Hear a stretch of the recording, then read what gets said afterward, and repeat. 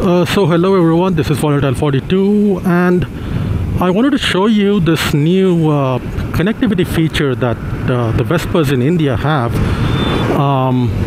I think so far it's only available in India because when I googled for it I could not find anything else from anywhere else. So far there isn't a lot of information out there on exactly what it can do and what it cannot do.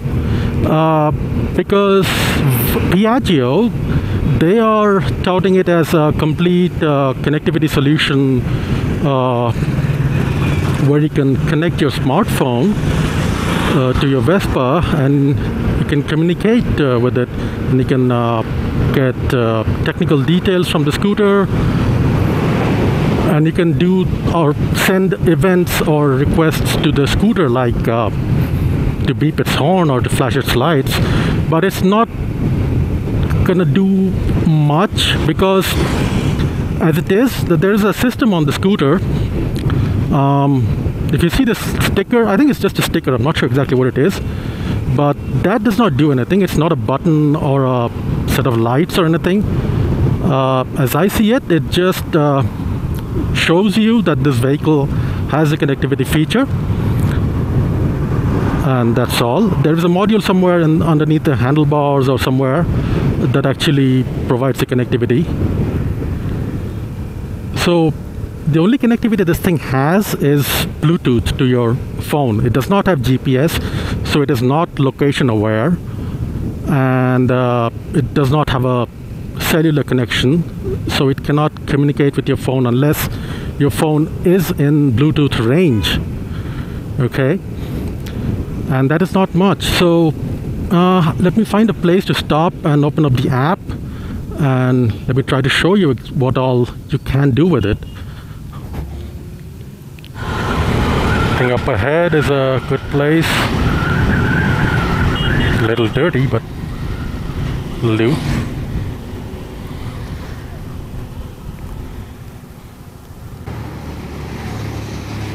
Okay, so hope you can see the screen. Let me open up the app.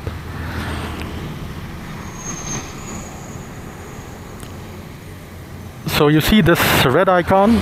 If it's red, then it's not connected. Let's hope it connects.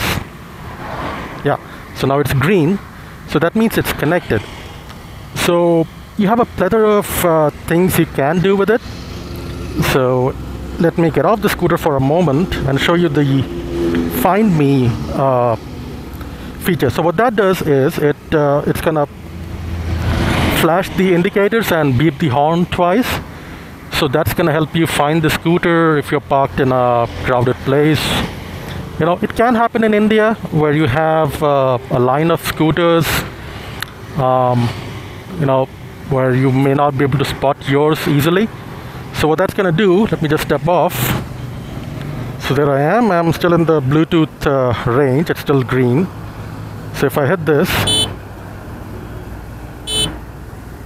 see, that's what it's gonna do. And there's another feature, Follow Me, and that's just gonna turn on the flashers. There won't be flashing, but they'll be steady. And that's similar to the Follow Me feature you have on cars that turn on the headlamps for a while, so you can find your way in a dark place. This one does not use the headlamps, it uses the flashers, which is good for the battery. And then comes the Navigate Me feature. Now this one, of course the scooter does not have any location awareness, so this is just going to take you to the last known position of your scooter. So every time you turn off the ignition key with the app open, the app is going to save the location using the phone's location services or GPS. And then when you're somewhere else and you hit the Navigate Me button, it's going to open up Google Maps and it's going to take you to the last known location of the scooter. So for me it's the same place, I'm still here. But if your scooter moves since the location was recorded last, it's not going to know about it because the scooter is not aware of the location, and the scooter cannot communicate with your phone except Bluetooth. So that's that. Share bike, I'm going to come to that later. My services, that's just locating dealers and service centers, petrol pumps, not much. One useful thing for me, if you go to my Vespa, you have the vehicle info. And if you go to my vehicle technical info, looks like it's not updated somehow, but it's going to show you the battery voltage and also the fuel level. Let me turn on the ignition if that's gonna, yeah, see, it says trip started as soon as I turned on the ignition. But yeah, it's not showing the fuel level for some reason. Normally it shows that. So I turned off the ignition and it says trip end. Now, yeah, trip not stored as you performed very whatever. So when that happens, right, when it records the trip start and end, it's going to show those in this trip history, where it's going to show your distance and the average and maximum speeds and even the number of times you've hit the brakes, which is a bit odd. And that's that. My last trip is just the details of your last recorded trip. Now, of course, you need to have the app open for the trips to be recorded. So if you don't have the app running, it's not going to do all those things. So that's my Vespa, and there are some links to the website's owner manual. It doesn't work on this phone for some reason because, I don't know, they have a very weird PDF display thing on the website. It does not work on my phone browser for some reason. Customer care, that lets you connect with customer care. And of course, I think it's in my services, it lets you book a service. I have not tried that yet. I don't know if it's going to be any better than just calling your dealership. But yeah, hopefully it will be a completely online process where you don't have to talk to anybody, just get your service booked as per your convenience. And then you have on-road assistance and so on.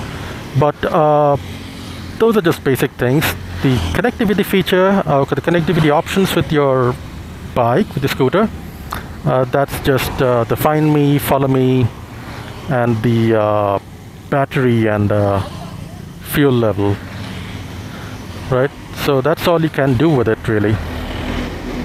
So one thing to note is the Bluetooth connectivity. When you scan for Bluetooth devices on your phone, this thing does not show up. And even when you're paired and connected, it still does not show up on your phone connected devices list. So the entire Bluetooth pairing and connectivity is through the app. And the way it works is, when you first open the app, it asks you to enter the vehicle, the VIN number. And then it searches the company records, Piaggio's records, to see who the owner is and what the owner's phone number is. And then it sends an OTP and a one-time password to that phone number. And you have to enter that that OTP into the app to get the vehicle registered to that particular phone or to that particular app on the phone. So that's a nice security feature because otherwise pretty much anybody would be able to connect to the scooter.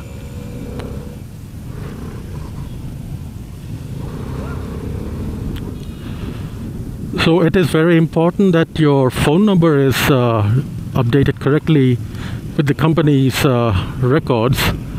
Otherwise you won't get the OTP and you won't be able to connect.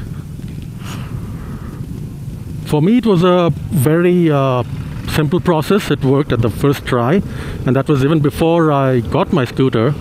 It was just that as soon as I had made the transaction, they had my dealership had already entered the records in the company's database, so I could just register it on the app.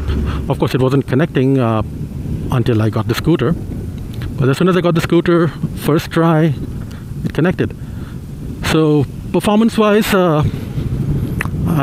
it's been good.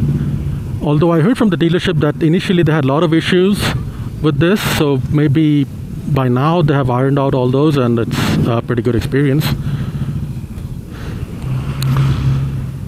So that's basically it about the Vespa connectivity feature and app. If you have any specific questions, please use the comment section to let me know and I'll try to answer them. And that's all I have, guys. Hope you liked it, and subscribe for more Vespa and more Harley videos. Alright then, that's all I have for now. Bye guys.